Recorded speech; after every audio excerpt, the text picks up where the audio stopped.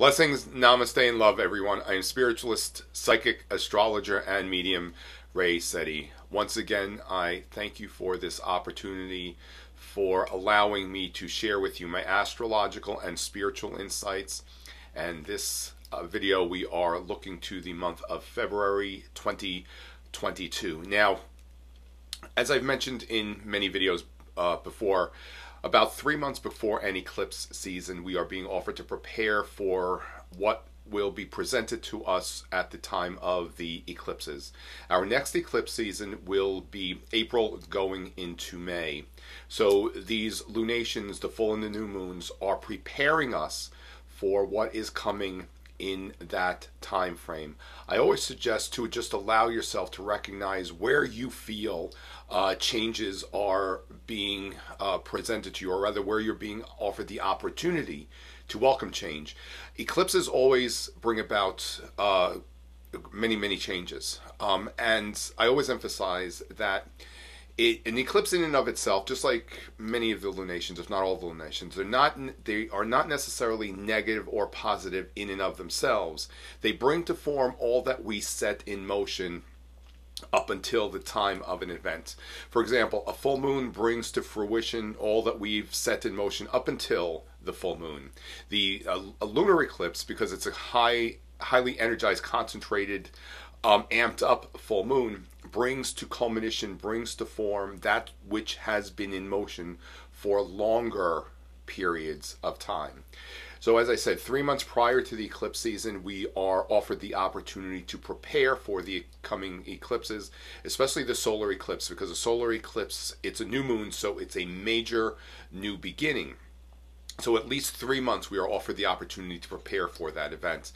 And as always, how it will apply for you on a personal level, it's really dependent upon where the lunations fall into your chart. So in these videos, I can also offer some general suggestions as to how to prepare for what's coming during the eclipse season. So first and foremost, I always suggest allow yourself to recognize where you feel changes are unfolding for you. Also, if you are desiring to really embark upon significant new beginnings, we are inspired to energize and set that energy in motion at the time of the solar eclipse. So employ these opportunities now to really begin to reflect on long-term new beginnings, as well as what would be necessary on your part to prepare for the new beginning to make it happen. So on February 1st, we have our new moon in the sign of Aquarius. Aquarius is the sign that represents great change, progressive thinking. It's the sign of the humanitarian, the one who is very instrumental in bringing about great change. I always emphasize and inspire us to recognize how every one of us has the potential to be an instrument of great change. It was Gandhi who inspired us to embrace the concept of being the change we desire to see in the world. So at this new moon, what I would suggest is to reflect on what you desire to observe as great change in the outside world. And as always, whenever we set these intentions in motion, we entwine them with the energy, or rather the intention, of the highest good for all concerned. Remember, the universe inspires us to recognize that all things to be win-win situations.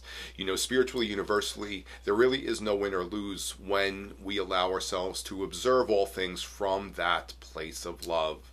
We're not here in this human form to compete with one another. We're here to inspire one another, to really encourage, to support one another throughout this human experience. And it doesn't mean that one has to win and one has to lose. Remember, in spirit, there is only a win-win situation. The Aquarius element inspires us to really recognize that within ourselves, and to recognize this as a universal understanding and knowing, and to always set the intentions in motion for the highest good of all concerned, as well as win-win situations. Aquarius is also the element that represents genius thinking. Every one of us has the potential to tap into genius levels thinking, and it's really not specific to one thing or another. For example, if you are challenged with receiving a solution to something which may perhaps challenge you, when we go into that place of meditation and we quiet the mind, we tap into the potential to receive alternative, abstract, out of the box thinking solutions to any challenge which may be presented to us. That experience right there, that is genius level thinking. Meditation is an auspicious opportunity to really connect with those levels of thinking. The Aquarius mindset, as I said, thinks unconventionally. It's also the one that represents astrology, metaphysics. If you are desiring to embark upon any alternative, perhaps metaphysical understandings, teachings, schoolings, learnings, whatever that might be, this Aquarius new moon is the auspicious opportunity to begin such unconventional, if you will, learnings and understandings.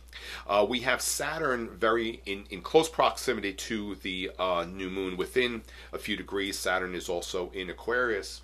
Wherever Saturn transits in a chart, whether it's the houses or the sign, Saturn strengthens and solidifies. And being in the sign of Aquarius, Saturn is strengthening that humanitarian level of knowing of brotherhood and oneness of all, that we really are all one, and that we are not separate from one another. This new moon is another auspicious opportunity to really encode that knowing of universal oneness within yourself. And since Saturn is present, Saturn represents our long-term goals, our business endeavors. Perhaps if you're desiring to embark upon a humanitarian business effort, if you will, or perhaps some sort of an unconventional business venture that really would inspire you, or require you rather, to march to the beat of your own drum and pursue the unconventional path, the road less traveled. This new moon is an opportunity to begin those endeavors, or if you're not clear as to what that might be for you and you desire to have such experiences, this new moon is a time to receive that abstract alternative knowing regarding such pursuits. And as I said, with Saturn, Saturn, all planets and all signs have their purpose. They serve a greater purpose. They have positive and negative. Not necessarily, when I use the term negative, it doesn't mean necessarily bad, in as much as they are different vibrational frequencies. Negative, positive, we refer to various different levels of vibrational frequencies. Saturn strengthens, it inspires us to become very disciplined, very determination. Saturn connects with longevity. Saturn is a very strong constitution. It can at times cause us to feel weighed down, feel as though we have the weight of the world on our shoulders, and that's really an opportunity to just step back a little bit and to slow down and to perhaps recognize if you have really taken on excessive responsibilities. It's now time to create those balances, because Saturn also represents balancing. Saturn represents karma. Karma, as I've said in many times before, it's not necessarily reward or punishment, in as much as it's an experience of a balance of power, a balance of energy. When Saturn transits the sign of Libra, Libra being the sign of balance, it's referred to being in what we refer to as its exaltation. When a planet is in a sign where it is exalted, it's in a place where it can demonstrate its greatest potential. And what I'm emphasizing with Saturn is creating balance. There have been a tremendous amount of imbalances in the outside world. So as we go through this time, specifically February, March, April timeframe, leading up to the next eclipse season, we can observe how the universe, how nature will be creating much necessary balances in the outside world. Remember, that experience is a correction, not necessarily bad, good, but what is necessary. Remember, just as nature innately creates a balance, we are inspired to always create balances wherever there may be imbalances in our lives. So we will observe much balances being reestablished in the outside world, especially leading up to the next eclipse season, as well as many great truths, many higher understandings being revealed to us. That Aquarius energy connects with Revelations and the Apocalypse. And again, as I've also said many times, when we touch upon the experience of Revelations and the Apocalypse, it does not represent or indicate destruction. It's a time of revealing greater truths, higher knowings. And one of the greatest truths being revealed to every one of us during these times is the truth of our greatest human potential. And that is an experience that is very, very personal and very specific to each one of us. I've always inspired us to recognize that we all have great potential. How we demonstrate that and how long it will require for us to get to that point of realization is really dependent upon us. So one more suggestion regarding this new moon: allow yourself the opportunity to awaken to some of your greatest potential. Now, on February 4th, Mercury will be moving direct. Mercury has been retrograde for about 3 weeks. On February 4th, it will move direct. And as I've said in the past, remember, not until Mercury moves past the point at which it progressed retrograde are we completely out of the retrograde influences.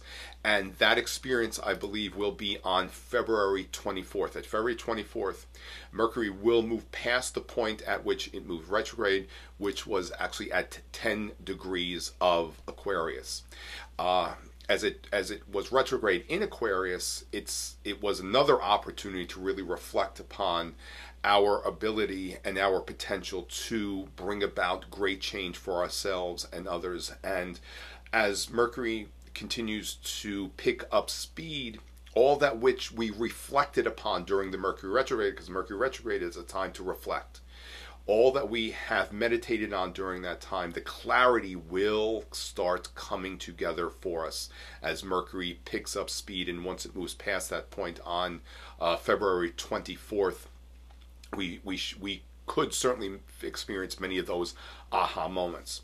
Also on February 4th at exactly 2:05 p.m. Eastern Standard Time, the Sun and Saturn will come together and form like a new moon alignment. Whenever two elements come together, it's an experience similar to or just like a new moon. On a new moon, the Sun and the Moon come together. Whenever two other elements come together, it begins a new cycle of experience. Once a year, the Sun connects with the outer planets, and they form this exact conjunction, if you will. On February 4th, the Sun and Saturn come together actually at 15 degrees of Aquarius. And wherever the Sun connects, the Sun energizes. Look at how much energy is generated from the Sun. So at this specific Sun-Saturn connection, it's energizing those Saturn elements, the long-term goals, business endeavors. If you have been striving towards beginning a new business endeavor, the Saturn-Sun conjunction is an auspicious opportunity to do that. If you're not at that point where you're about to really embark upon starting a new business endeavor, that's an opportunity to perhaps plant the seeds in motion to really pursue and bring to form those endeavors. And with Saturn, as I said, it also connects and represents long-term goals. So that Saturn-Sun conjunction is an opportunity to energize, plant the seeds specifically for long-term goals, especially if those long-term goals are connected with humanitarian endeavors and efforts. On February 16th at 11:56 a.m. Eastern Standard Time, whenever I offer times, I do offer them in Eastern Time, we have our next full moon. And our full moon on February 16th is in the sign of Leo. It's actually at almost exactly 28 degrees of Leo. You've heard me discuss many times when the Sun transits the sign of Leo, specifically during the early August time frame, we have the opportunity of what we refer to as the Lion's gate portal, when we are at a time to strengthen, fortify, energize our creative potential. Every one of us has the potential and the opportunity to tap into creativity. And as I've said, creativity is not specific to art and music. Creativity is multifaceted. Part of the many reasons why we've come into this human form is to recognize and demonstrate ourselves as creative beings. In every moment of every day, if we allowed ourselves to really recognize, honor, acknowledge all the thoughts, the intentions, the words that we've cast and set in motion, we would become very aware of how we create our realities.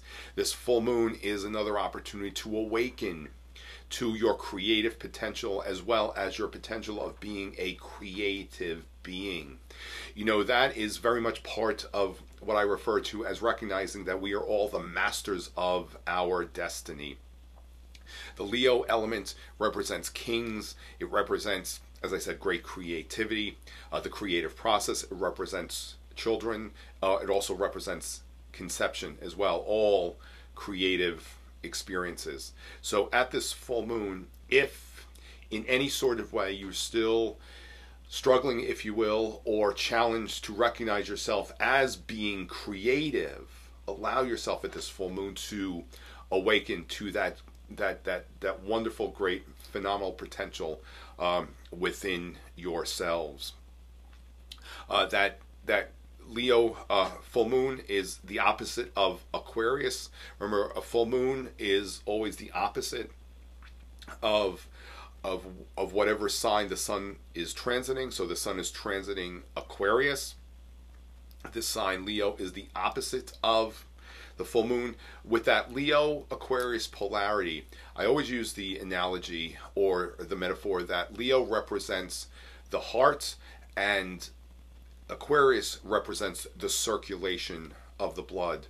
You know, by allowing ourselves to really recognize our creative potential in our own very unique way, we do circulate great change in the outside world.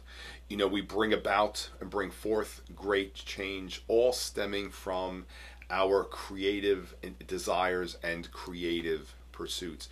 Allowing yourself to be a creative being.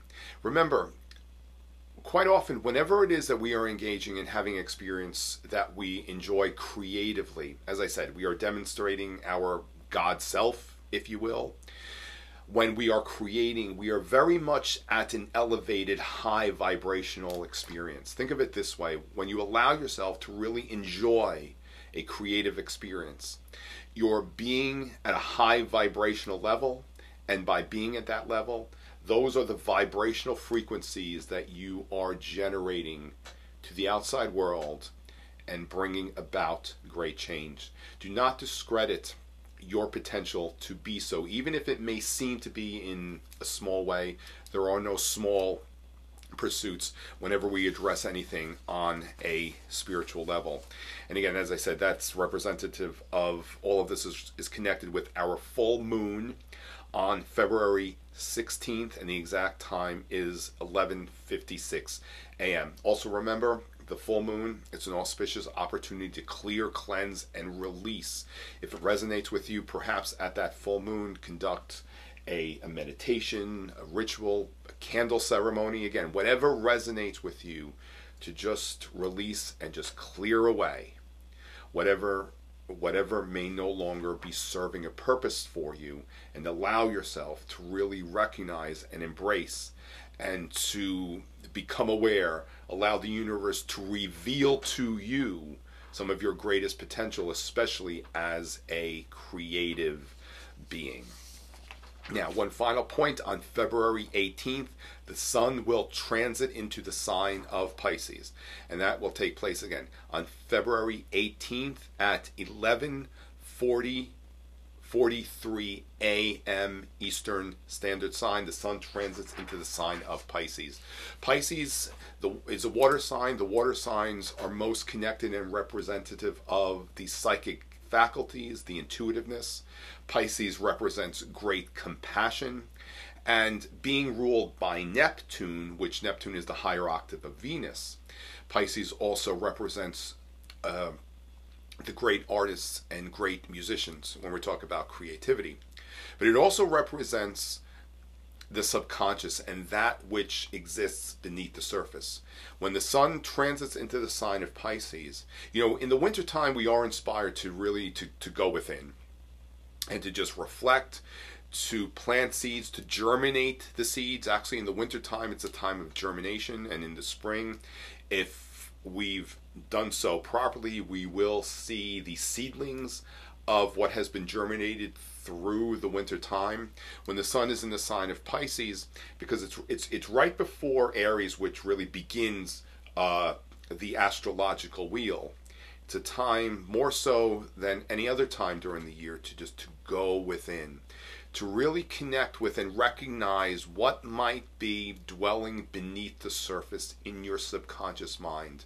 It's also an opportunity to go within and to perhaps release anything that is deep-seated within yourself that many times doesn't serve a purpose. Many times we don't understand how there are energies dwelling in the background, kind of operating behind the scenes, that we don't always allow ourselves to recognize how they may influence us many times in a negative way. For example, many times when we're working on computers, there's much going on behind the scenes that's working in the background that you're not necessarily consciously aware of. But those processes are, in some sort of way, either negative or in a positive way, really contributing to a certain outcome. So many times, when we are challenged to really bring to form or achieve certain things in our lives, we don't recognize how sometimes the subtle programs that are operating in the background of our subconscious are working against us. And many times it does require great courage to see what that might be. So one of the things I suggest as the sun transits the sign of Pisces, more so than any other time during the course of the year, allow yourself the time to really, really, really go within and let yourself, or rather allow Spirit to show you what might be working in the background that may be working against you, so that you can have the courage to see it and then correct it. Once again, everyone, I thank you for this opportunity. Every month there are so many alignments astrologically that take place, even sometimes on a daily basis. If you just kind of think about how quickly the moon moves, it's constantly creating some sort of alignment with something somewhere out there. And I only have an opportunity to really touch upon just some of the very, very few things that are taking place during the month. So it is my desire that this inspires you to use some of these suggestions so that you can really bring about some of your greatest desires. Remember, there's a lot of things going on astrologically. These are just some of the few points that I'd like to touch upon during this video. Whenever we meet, especially during a private session, we can elaborate a little bit more on specifics. As I've always said, how something will manifest for you on a personal level is really specific to where it all lands in your astrological chart. So these are just, points of reference to give you a starting point with your creative process as well. So just remember, there are many things that are going on right there, or out in the world. So, I always suggest allow yourself to be guided by Spirit. If you're clear in your being, grounded with the energy of the earth, spirits will certainly clearly guide you. Once again, I thank you. I'm Spiritualist, Psychic, Astrologer, and Medium Sette. I will see everyone again very, very soon. Many blessings.